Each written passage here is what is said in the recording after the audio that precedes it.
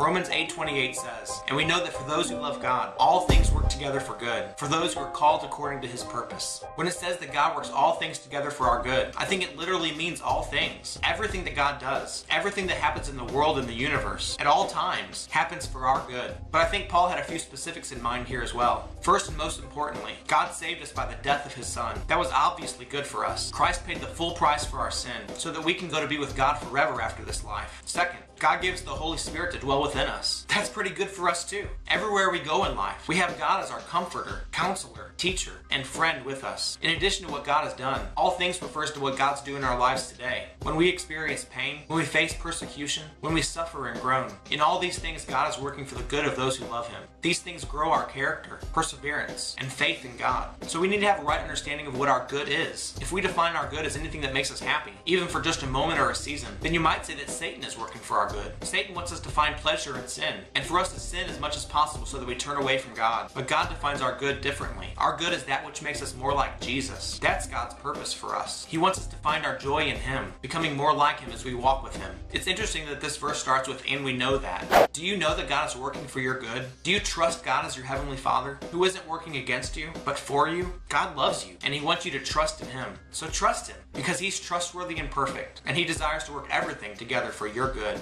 God bless you, and see you tomorrow.